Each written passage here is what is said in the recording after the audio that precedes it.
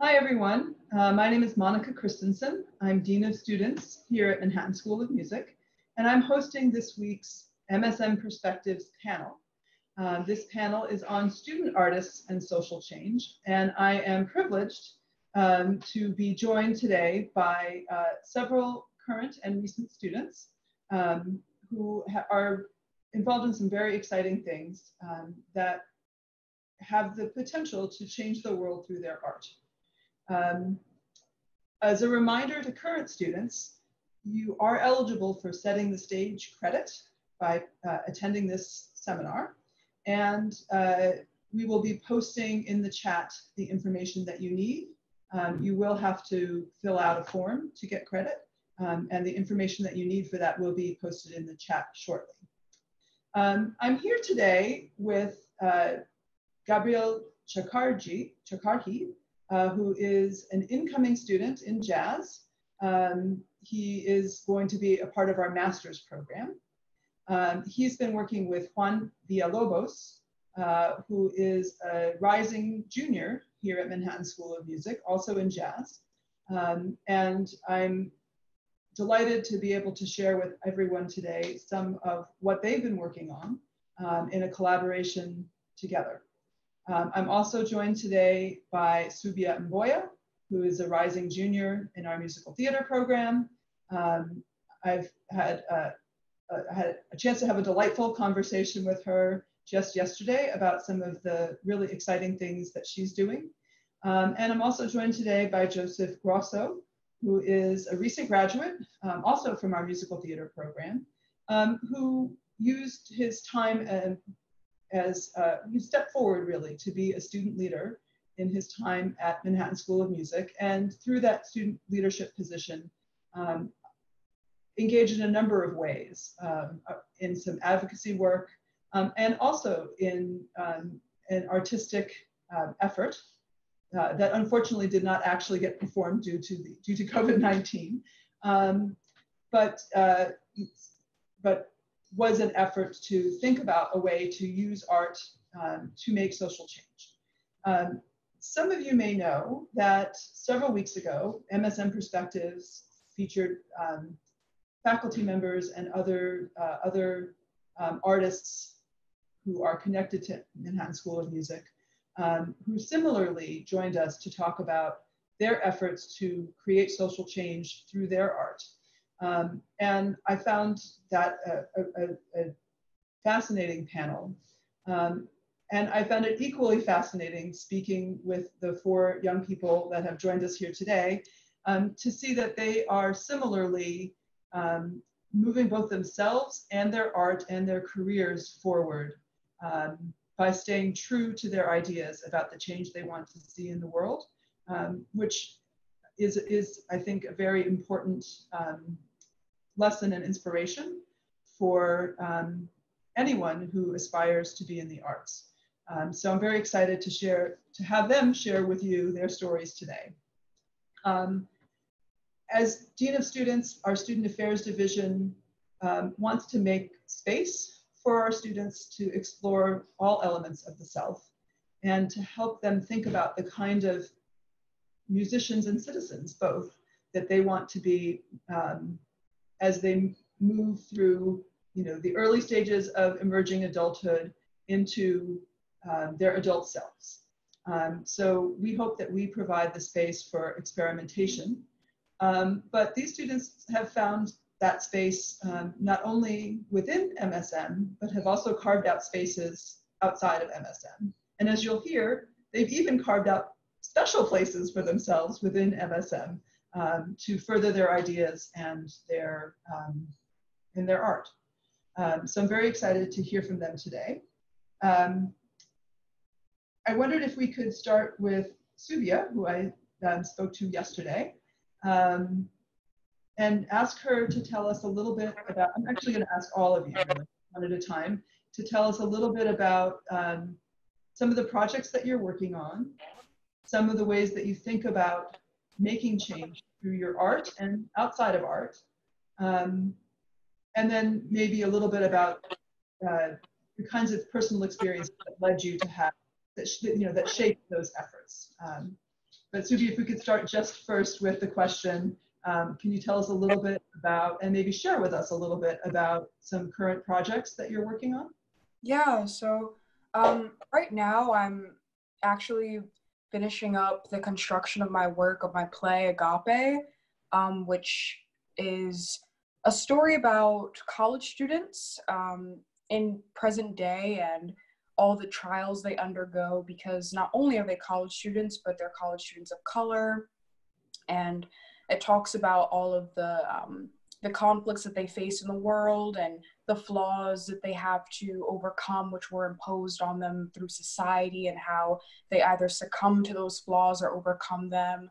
And in addition to that work, which I started when I was 18, and I've been working on it for a bit, so yeah, I'm really excited to show it. I'm gonna do like a reading of this year at school, and hopefully we can do a little bit more, but because of COVID, you know, things are all over the place, understandably so.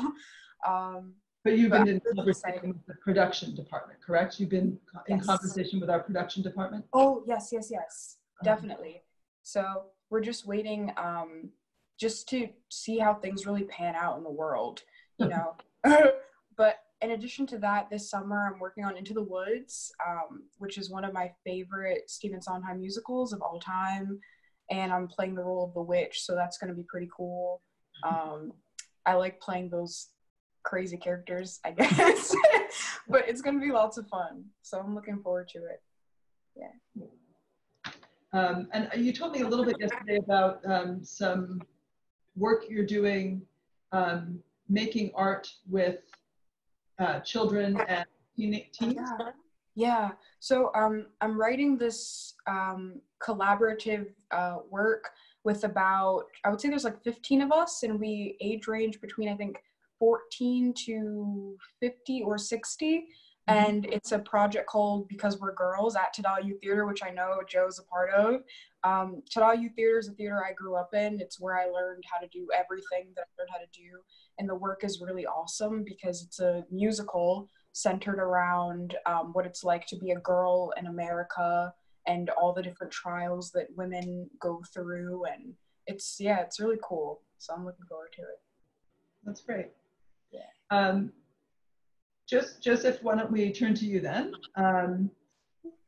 Your experience, I think some of what you've done has happened in a number of different settings and through a number of different vehicles. But I think the one that I at least was most aware of was the work that you've done through a student organization at Manhattan School of Music. So I'd love for you to tell us about that and about any other short-term or long-term projects in the works that that you've turned to in part to give a voice to some of the change that you want to see in the world. Yeah, absolutely. So at Manhattan School of Music, I started 2 student organizations. One was called Queer PBS, which stands for Queer People for the Betterment of Society.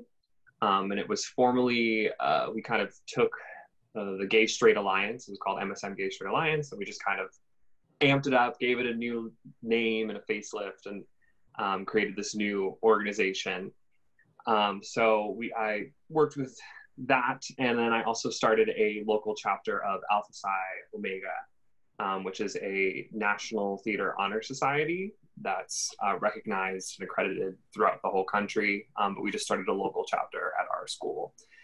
And through both of those organizations, we worked our way towards doing advocacy work. Obviously with Queer PBS, it was focused on the queer community, and with Alpha Psi Omega, it was within the theatrical community.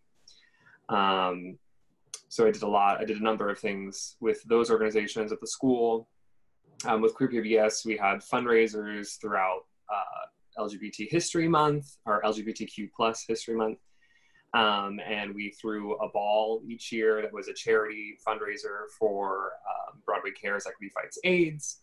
And we did a number of like education sessions talking about different issues and labels and things that the queer community faces today and in the past. And then with Alpha Psi Omega, we were working on, right before the pandemic, we were working on Jesus Christ Superstar, which was an inclusive cast production, meaning that, Jesus was a woman, King Herod was a woman, I was playing Mary Magdalene. So it was all kinds of turning things on their head in terms of casting. And unfortunately, that production was halted because of the pandemic.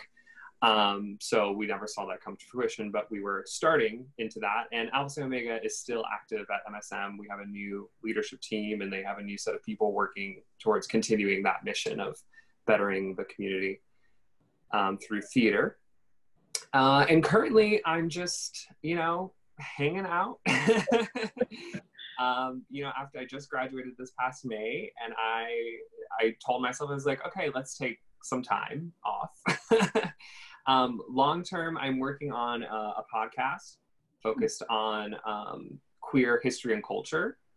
And I am also working on very long term a theater company that would focus on queer theatrical works and queer actors and also education in that field.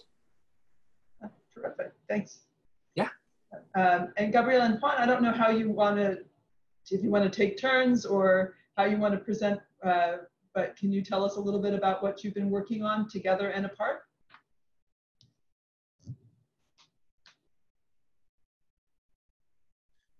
Sure. Thank you for having us, first of all. It's really a pleasure to be here, and I'm really looking forward to start the fall semester, since that will be my first semester, but I'm really happy to be here discussing about these issues with you guys.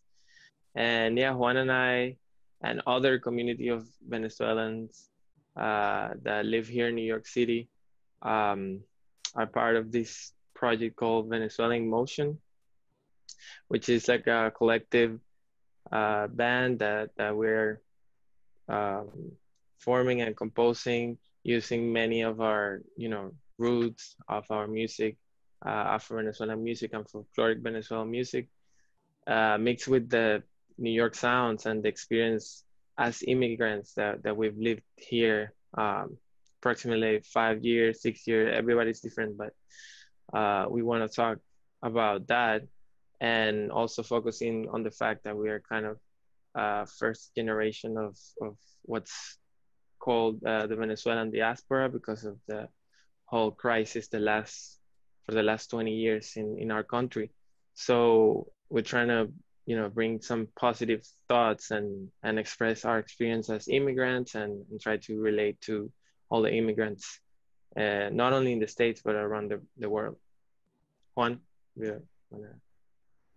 Yeah. Well, as Gabriel said, this is a project that it's been, for a while, but right now, for example, with future projects, we are in the making of a new album, which is the first album of the group itself. This is thanks to, as I told you guys, Gabriel applied for a grant and we got it.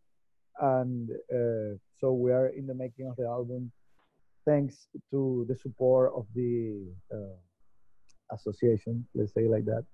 And we were supposed to record already, but all the pandemic and all the problems started.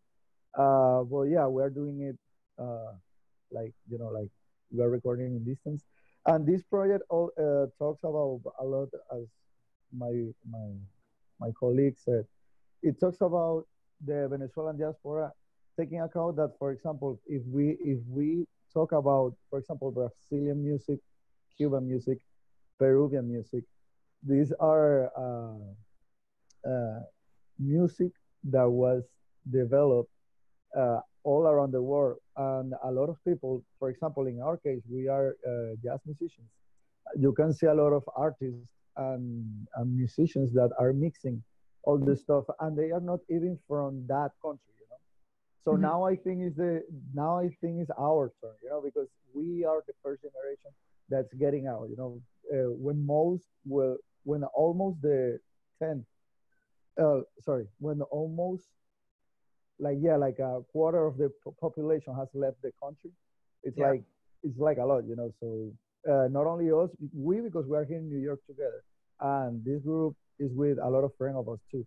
but there are also people in Peru, in Argentina, in Belgium, for example, that they are doing like their part too, in showing the people our roots. So yeah, that's basically our mission, and to the people to know our history as well.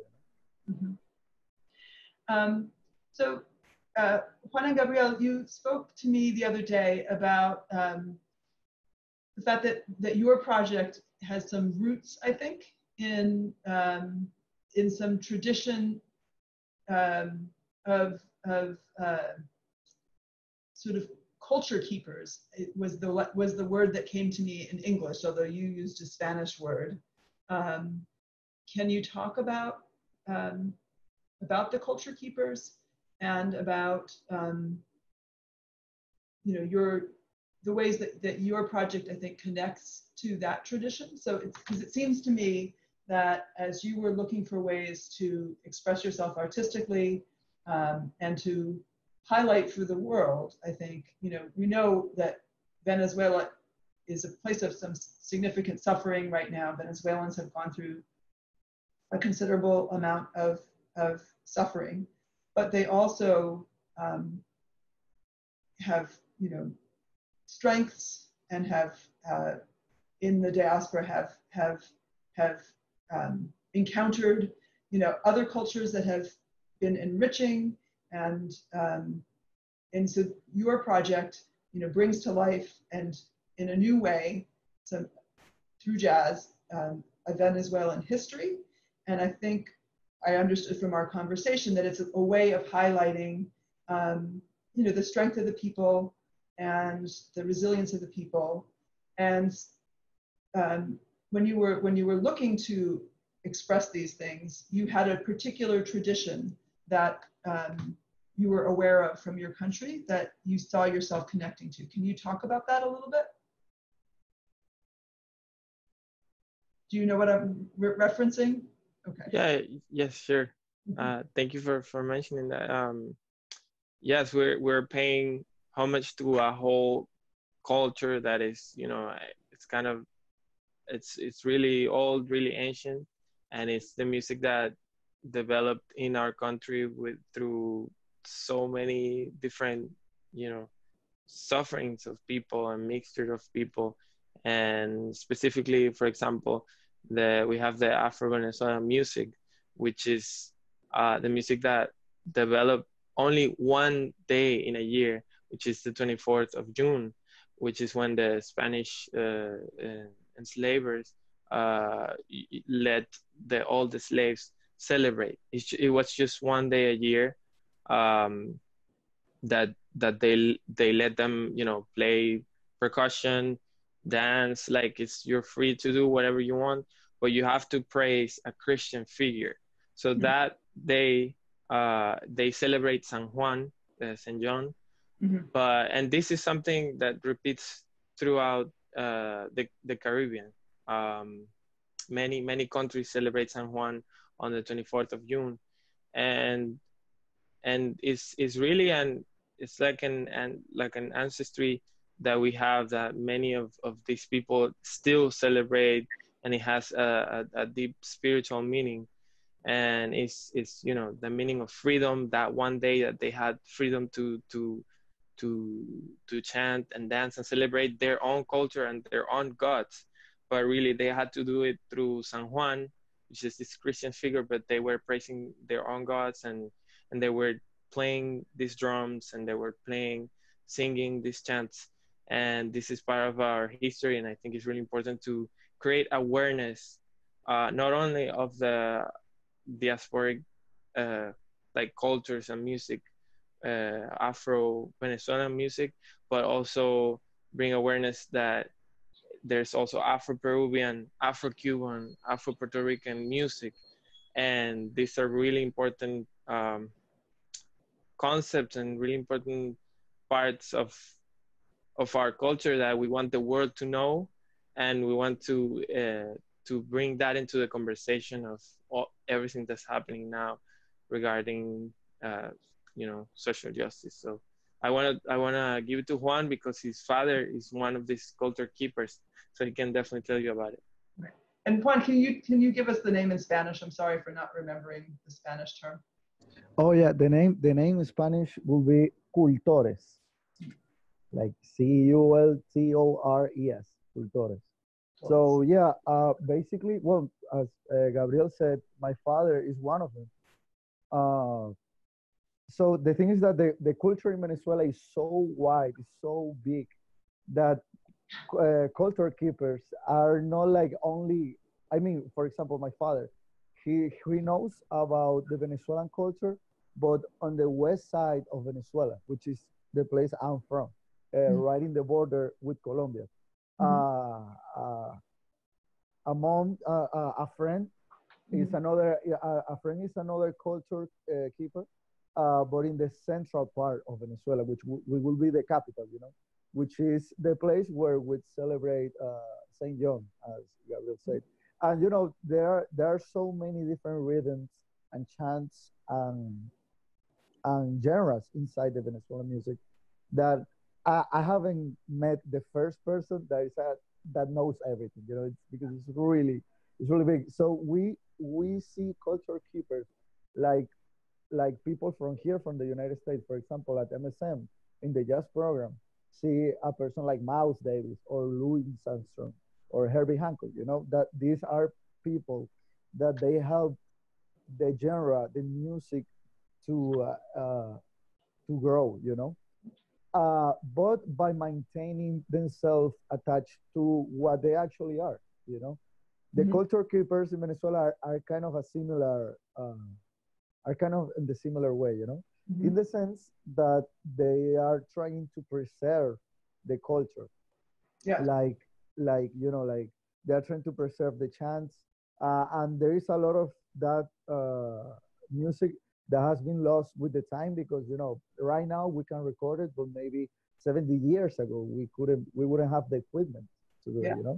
but now we're trying to do it, and it's not only Gabriel and me, but we have, as we say, we have like a team, to and And we're doing it Monica, together. Yeah. sorry to interrupt you. Just to jump in on that, you mentioned how are we connecting to these people. So we are collaborating with these culture keepers Mhm. in the U.S. with some of these culture keepers that moved to the U.S. Right. Also, some in Spain, like Carlos Tales, who moved to Spain around 10 years ago, I think, and some of the culture keepers in Venezuela too, to collaborate, maintain this culture, and really, even if because we're just musicians, even maybe the economic help is not a lot, they are so happy that we are creating this awareness to the world of the beauty of their culture, even if they are maybe in a town in Venezuela that is poor currently, but they are very rich musically and culturally. So I think that we're creating this awareness in the world through this band with them. So I think that's a positive work. But I also understood from our discussion that by that it's maybe a new direction to be connecting through jazz and, and to the traditional culture, um, and that is something that has spoken to you both personally, right? That you've chosen jazz as to explore your cultural heritage through a different heritage of jazz. Can you talk about that? Yeah, yeah. Actually, well, as I said the previous reunion, when I first came to MSM, I Mm-hmm. had well, I've been having a lot of jazz history classes, and learning about this culture helped me a lot to understand my own culture. It's actually funny, but we are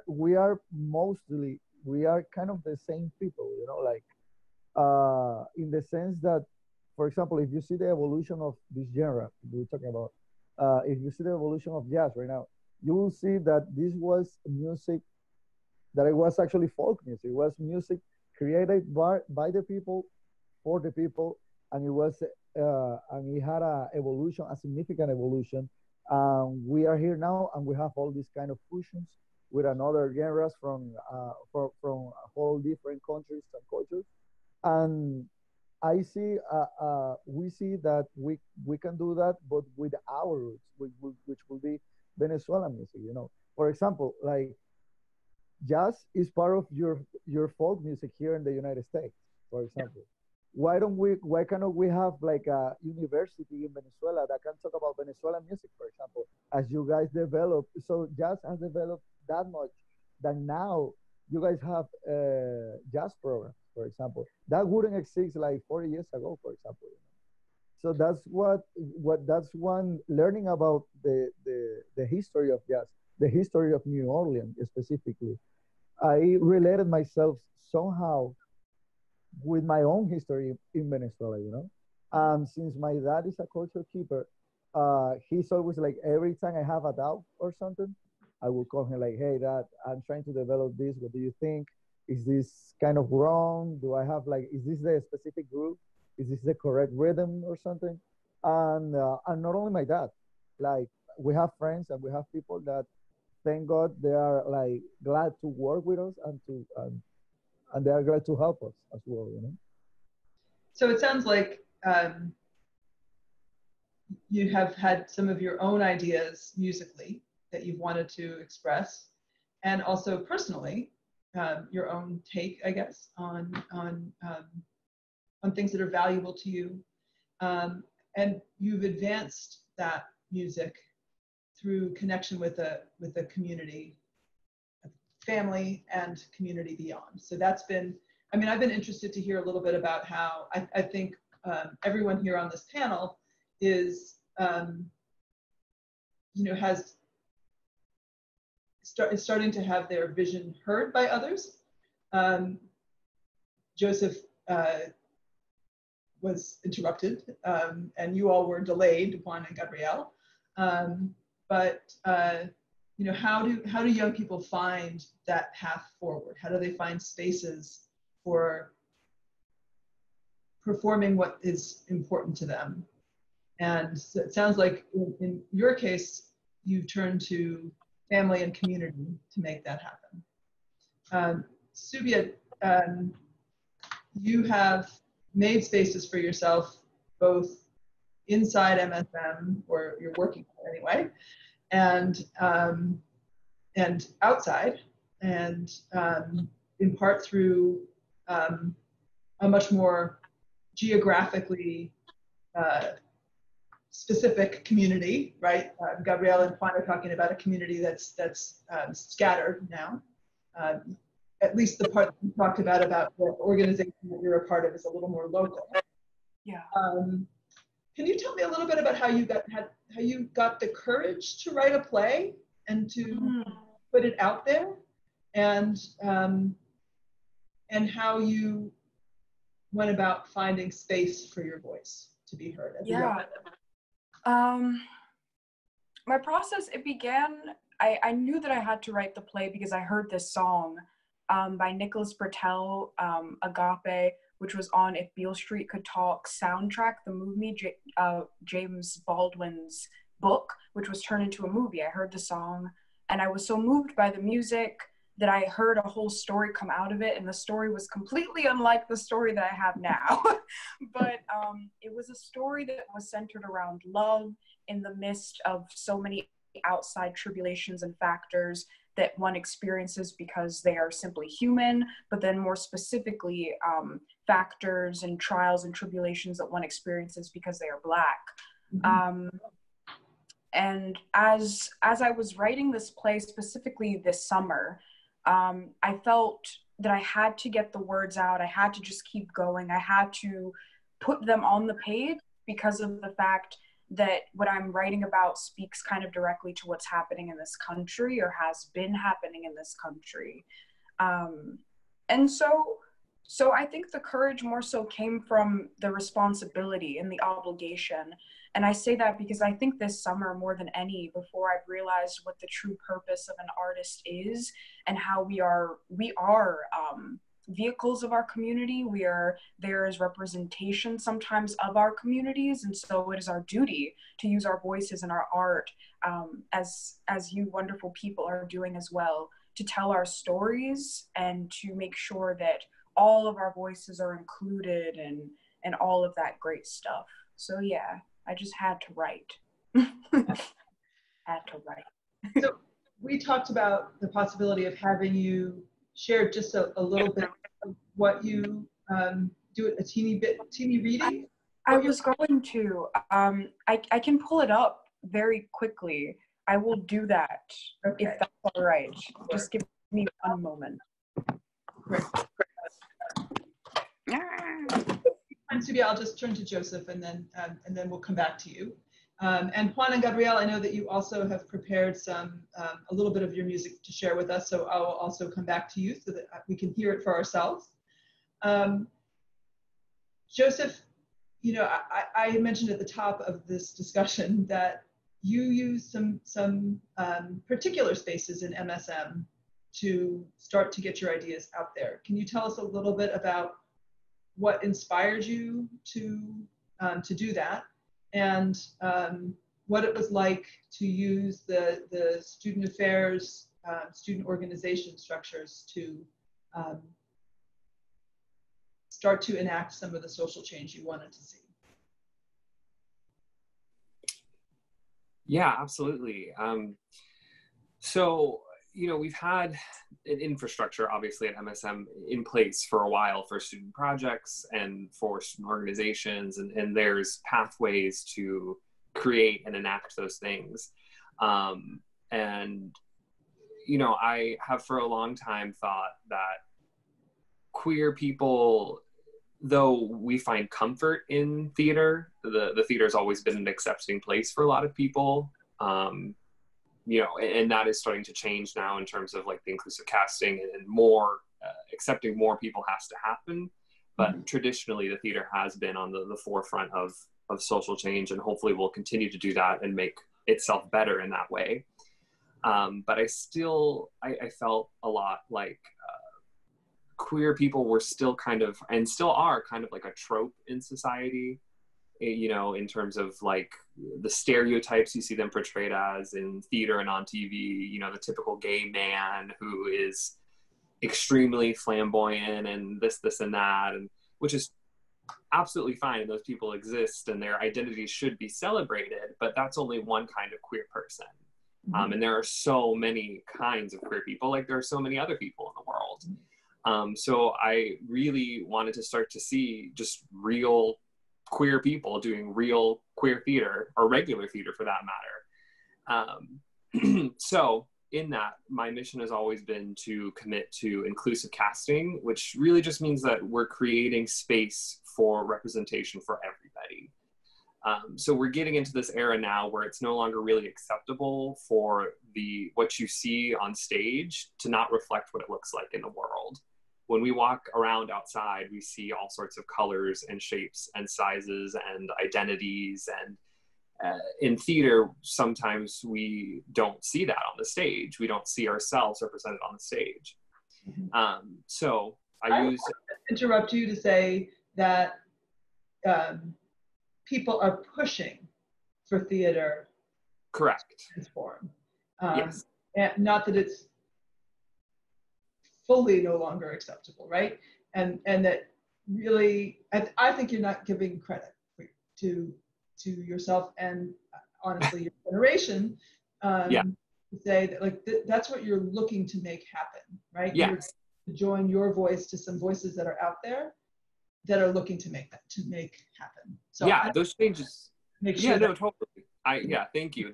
Those changes are starting to happen.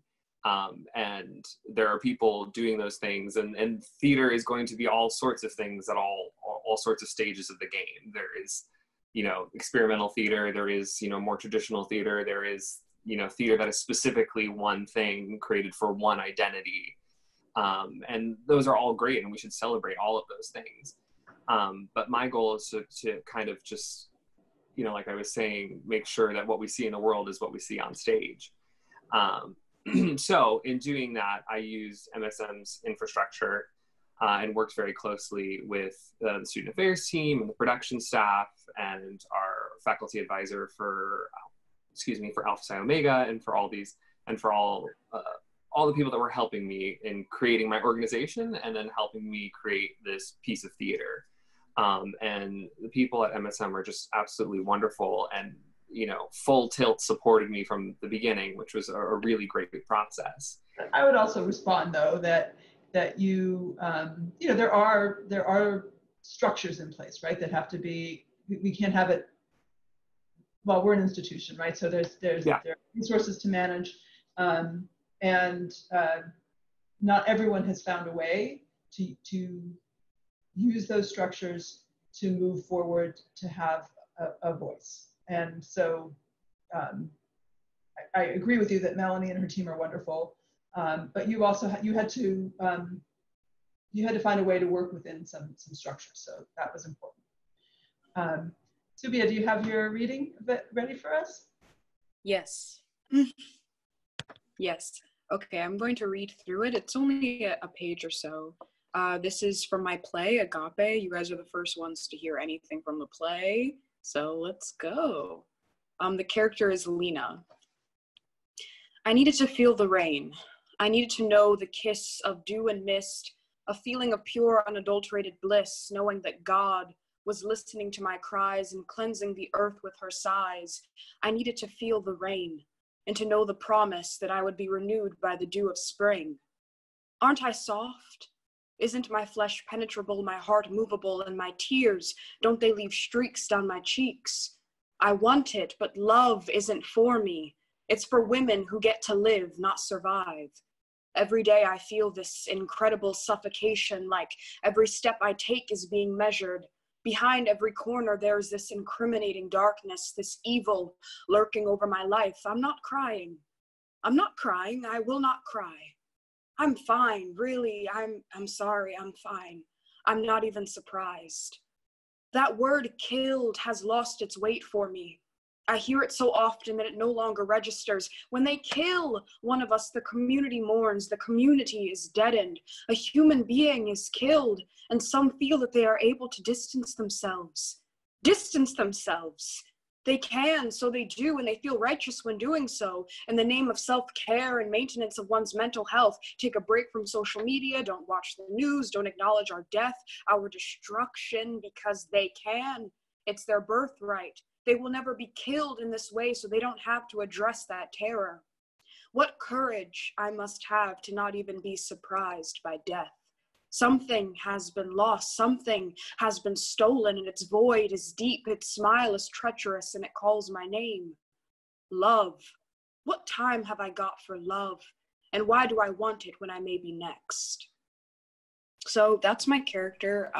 Lena Oliver is her name. Yeah. Wow.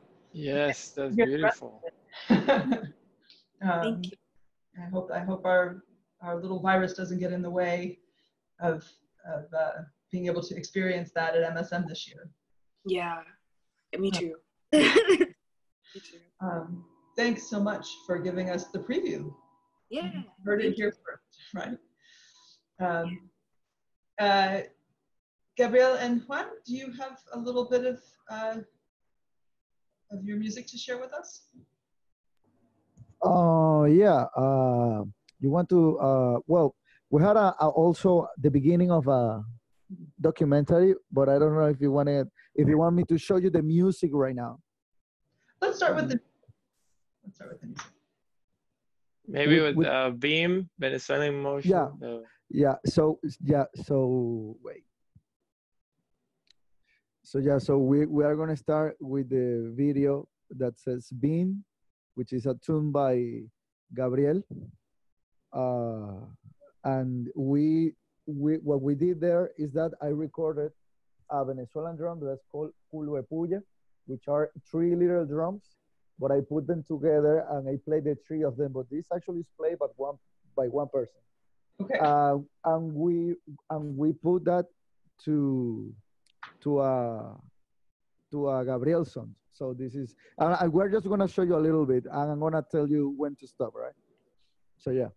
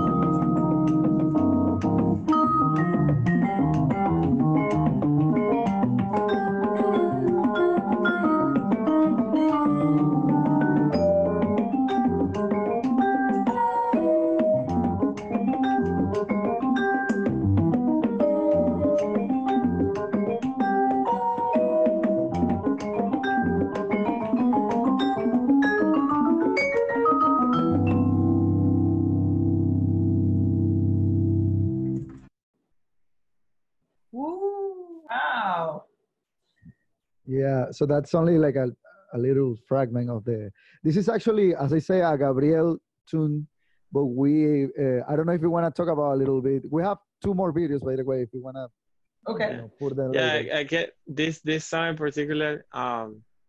It's cool because I just released an album, and this song is not on that album, but I just released an album on May 1st. It's called New Beginning, which is like a book of some of the songs that I've been writing during my 6 years here in New York.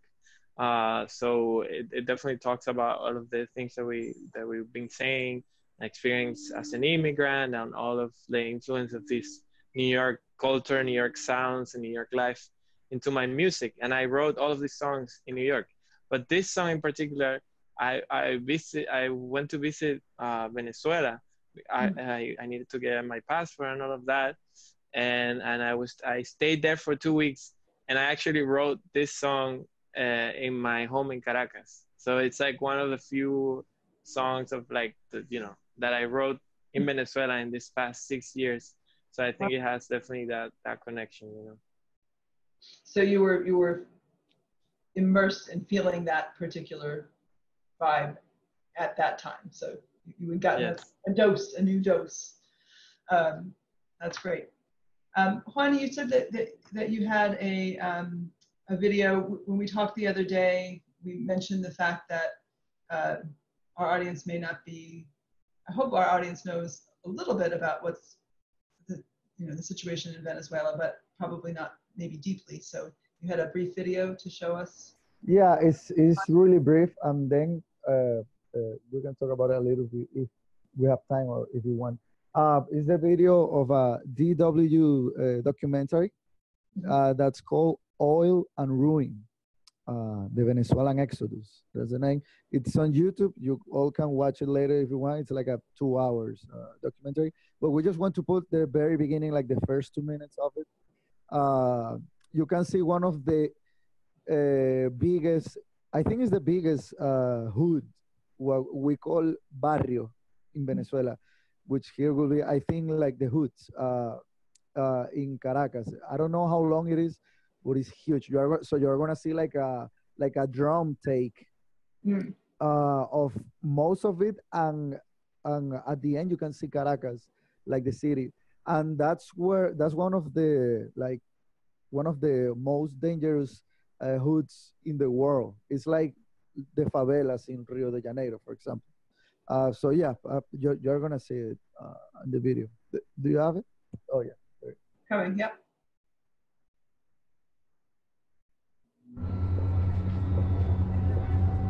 Every 2 seconds, a person is forced to flee their home.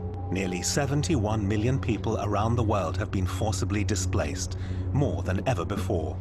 One is Marian Soria, who now lives in Berlin. Every month, she sends money to Venezuela so that her family doesn't go hungry. Hola, hija. Hola. Hola, mi amor. Dile bendición. Bendición. ¿Cómo está mi pequeñita? Bien. Regálame un besito. ¡Mua! Bueno, voy a venir para abrazarlo. ¿Cuándo vas a venir pronto, hija? Tú sabes que tenemos que hablar mucho con Diosito para que sea el que nos dé el permiso de que ¿Dónde te está vengas otro? para acá, para donde está mamita. Alejandra, ¿qué te falta para irte por donde está mamita? Mi pasaporte. Tu pasaporte, mi amor. No, yo no tengo sueño, yo quiero hablar contigo, pero tú no quieres hablar conmigo, hija, estás jugando. Ok, pero regálame un besito, chao. Chao, ella no quiere hablar. Ok, está bien, chao. Chao.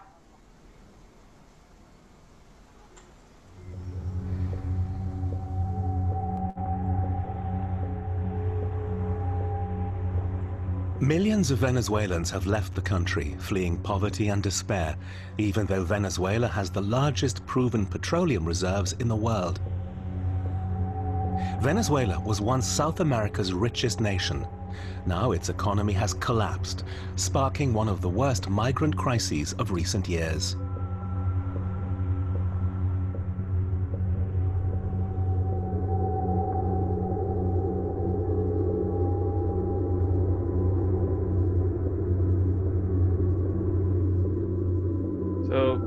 this video is really powerful because that scene. I mean, when I saw it, I was researching a little bit, and I saw this documentary. It's really interesting, but that first scene is like really uh really powerful, and it gets to the heart because at least for me, this is something now common. It's like I saw it and I was like, yeah, this is I've seen this. This is what happens. So many people fled the country to be able to work abroad and send some money uh, to their to their family, to their son. Even one of our friends, of our closest friends, is here, a musician, and he's working, and he sends money to his son, which he can't bring yet because of passport and all of the things. Exactly the same conversation. So this scene is so close to us, to every one of us, and it's like really common. And also all of us, we talk to our families there that they can't really come visit us here, and for some of us it's really dangerous to go down there. Both Juan Diego and I were victims of the violence in Venezuela, because it's not because it's just so common there. Like you get mugged, or you get, I was like, somebody tried to kidnap me once and stuff like that, just by being on the streets, because of the economy. It really got uh, to that level. So that scene, I think it shows a reality for many Venezuelans and many immigrants in the world nowadays. Yeah, it has like for example, I don't know if you guys could see the subtitles. They were like kind of small. But yeah, for example, the mom asked her like, "Oh, what do you need?" Oh, she needs the passport. Yeah. One of the most difficult tasks in Venezuela right now. I mean, to get a passport, you gotta pay like more than $3,000, for example, to see if they want to give it to you. I mean, it's a really really hard process. There are no issuing visas, for example, to the United States. If you are in Venezuela and want to come here, you cannot do it. You have to go to Colombia and go to the embassy there and to ask for a visa there. So there are a lot of kind of limitations Yeah. to get out and to go to any country, basically. Yeah. So let me ask you this. So obviously this is, a major structural problem right now that Venezuela faces. You can't take that on as just two human beings, but you do see your project as being part of change. How are you, in your minds, how are you contributing to Venezuela, to the people of Venezuela, to social change for Venezuelans through your jazz music? Well, I want to, maybe Juan wants to talk about that too, but I want to say one of the things that has become like a trend the last 20 years in Venezuela is that everything is so bad, and everything is like, we have the worst inflation, and the inflation, like, it's like, every day everything is going, like everything gets more expensive, the economy is worse, there's more killings. You just see, like, if you watch the news and if you're like on the Venezuela, like following the thing, you just see negative things. You don't really see anything positive.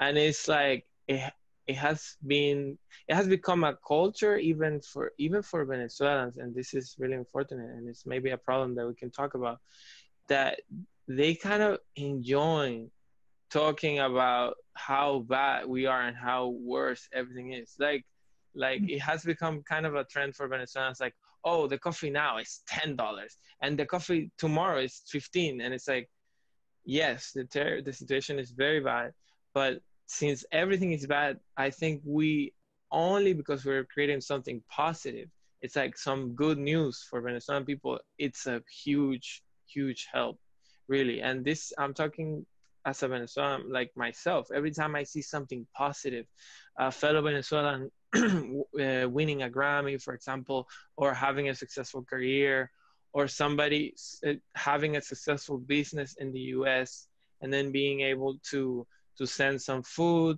and some money, I'm just glad that any Venezuelan I know have a successful career, because all of the Venezuelans, you probably know, they are sending some money at least to Venezuela, because people there live from the money that gets from their families outside. Now everybody in Venezuela have somebody abroad, and that's how the economy really is moving, because people there can't, like, the work is really minimum and all of that. So the fact that we're doing something positive, something artistic, it's like a breathe, you know, that people can breathe and see something positive of their fellow Venezuelans outside of the country, and give them some hope, hopefully. So, you know, Subia, I don't want to mischaracterize, so I hope I got this right. But what I heard in the piece that you shared was giving voice to pain, which is a different kind of relief, but similarly a relief, I think. You know, Gabrielle's speaking about offering something positive, and then creating hope. And with what I heard from you, it was putting into words some real and possibly shared emotions. I don't know how things turn out for Lena, and what your, you know, and to what extent that she's an inspiration, but maybe by your acknowledging pain and giving hope, perhaps. Yeah,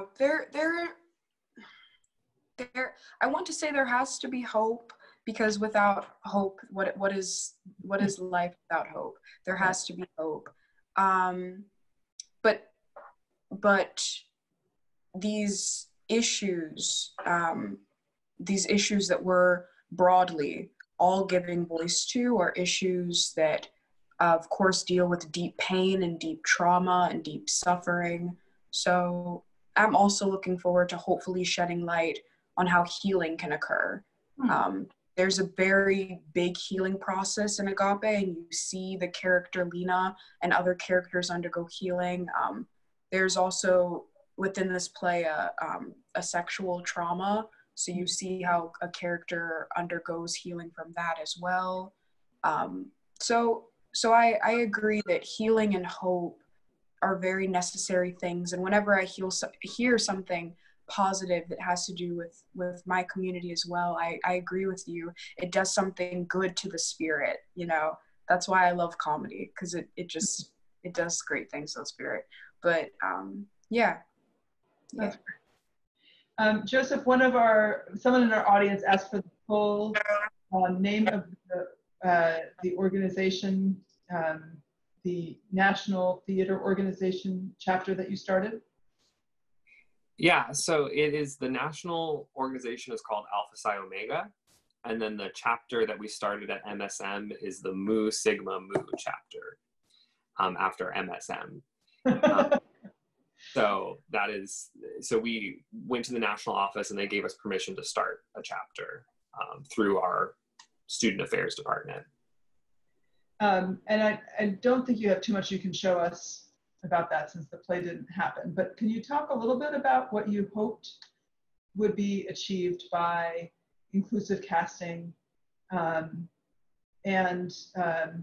then maybe if I know you have some visuals related to Queer PBS, and if you could talk about, if you want to show them to us, and if you do, if you could talk to us a little bit about what you see in those pictures that's important to you. Sure. So with Jesus Christ Superstar, in particular, you know, for me, it's such, for me personally, it's such a beautiful and, you know, scintillating story about a person and all the things that they go through. I mean, I guess that you could say that about any piece of theater. It's a beautiful and interesting story about a person. But it's a really deeply emotional story that most of us know, because it is an old story from the Bible. And I thought, what better way to bring in this idea of inclusive casting than to a story that everybody knows? Because I think because you know the story, the audience can come in and say, it doesn't matter who's telling the story, I know the story, I can follow you in this journey. And one of the questions that I wanted people to ask themselves when they came in is, you know, why does it matter if gender is flipped? Why does it matter if my idea of this character, of this person that I knew from history, is not who it is now that I'm seeing. And that's just a question I really wanted people to ask themselves, and and the actors to ask themselves as well, what it meant to them to be, you know, for example, like I said, the role of Jesus was a woman, so was played by a female identified actress, and traditionally is a male identified part. So, you know, you have to ask the actress, what does it mean to you to bring your femininity along with you into this part? Do you lose it? Do you emphasize it? Do you find a balance in between? For my 2 cents, I wanted people to be able to really explore fluidity and sexuality and gender within their role, regardless of what they identified as and regardless of what the part identified as. So I really was hoping, and continue to hope and try, that to push the envelope of what inclusive casting means, and to make people think differently about how we can cast people. Because like I said, we really want to start to see a representation of all of us, all of our beautiful identities, all the people here on this panel who have wonderful, wonderful talents and identities. We want to start to see that on the stage, regardless of how it was done 30 years ago, regardless of how it was done yesterday. So we want to continue to push that envelope and start to see ourselves on the stage and ask those questions. So I'm hoping that, you know, granted the production did not happen, so I did not get to see that come to fruition. I didn't get to see the audience reaction to that. But I'm hoping that it continues to inspire and ask those questions of casting people, to continue to think, well, why does it matter? Or how can I continue to create space for all identities to be up there? So that was that. And then we were talking about queer PBS as well. So we have a couple of pictures which we can go through now from our annual ball. So each year, the 2 years that I was running queer PBS, we threw this ball, which you can see these wonderful people up on the stage. So the proceeds for the ball went to Broadway Cares Equity Fights AIDS. And I think what was most important about this experience is it was a really brave space for people to come out and be who they were in any number of ways, you know, sexual identity, gender identity, social identity. You know, people could finally just come out and express themselves freely for a night. And it also gave other students who may come from areas of the world or areas of the country where they're not as familiar with, you know, the LGBTQ plus spectrum. Oh, and there's me, by the way, looking good. But as I was saying, it was a space for people who weren't as familiar with LGBTQ plus spectrum to be able to, you know, just be social with people, and they may not have known, you know, all the different identities and the celebrations and the, you know, drag culture and queer culture and all the things that we brought to the table that night. So it was a really wonderful space and time for people to explore that and to be exposed to that in a way that they may not have been able to do before. That's great. I wanted to just say that you have some shout outs from our audience. All of you, to all of you, that you are so amazing. In addition to all the hard work you put in MSM, you are also going beyond the doors and leading, very inspiring. And then specifically from one of your MT colleagues, to Subia, amazing Subia, 1 standing ovation for writing something, a 2nd standing ovation for sharing it, and a 3rd standing ovation for it being so amazing. All the standing ovations are for you. So I guess your little preview hits with some success already. It's wonderful. So I think, as I said at the top of this panel discussion, which is our last panel of MSM Perspectives, that we hope to have a couple of interviews later this summer. What really struck me was how, with the artist panel at the beginning of the summer, was how these artists who are, I think, all middle-aged, or approaching or just going beyond, have have had success through their hard work and through their talent, but also through being true to themselves, and that truth to themselves and their not disconnecting their voices and their visions of social change from their art has really served that group well.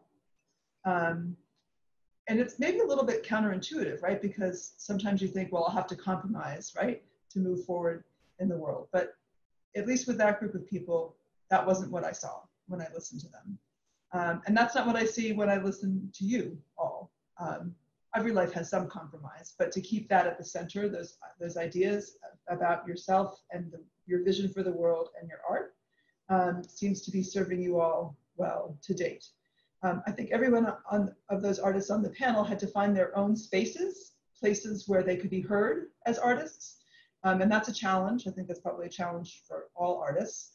But you all seem to be off to a really good start in finding those spaces to put yourself and your art forward. So I think that's really exciting. And it's just a privilege to be the Dean of Students at MSM. It's always a privilege. But it's a privilege to be here with you all today and to hear a little bit about that. I know that there are many, many students at MSM who we could feature on something like this. And hopefully we'll have a chance at some point to broaden, right, and to hear from more of our students. But thank you for representing MSM students, for representing yourselves, and for sharing your stories with us, because I think we all can learn from each other's stories. Stories are powerful. Juan, maybe as a part of our exit, I'll stop talking. We'll all stop talking, and can we hear one more piece? You said you had another one. Yeah, Gabriel, you wanna put the gallery show, or you wanna put the other one? No, sure, the gallery show. So. The gallery show. So yeah, this is a concert. Well, actually, you talk about it. What? But you have the minutes, because I know it's. Yeah. He has the minutes. He has the segment. Cool, it's like minutes 36 or something. He has it. Okay. Yeah, this was a show at the Jazz Gallery. It was my first show at the Jazz Gallery, presenting the music of this album called New Beginning. And I'm really glad and honored that I had this amazing band, including Juan playing vibes and percussion, and Jungkook Kim, amazing drummer, and who else was playing? Dean Torrey on bass, Morgan Gang. So you can let's hear some of the music. This song is inspired in a town called Cumboto. And it's a specific genre rhythm from Venezuela.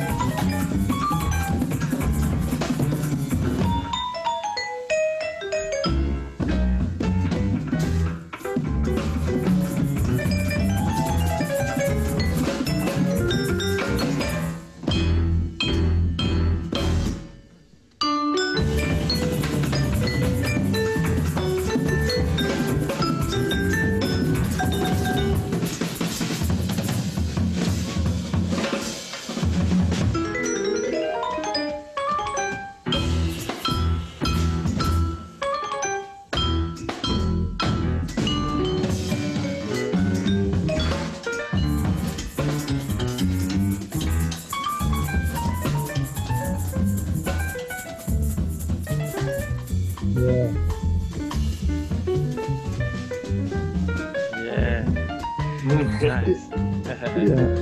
So that was No Me Convence. It's inspired by a traditional song, and then, as you can see, a lot of other elements to it, you know.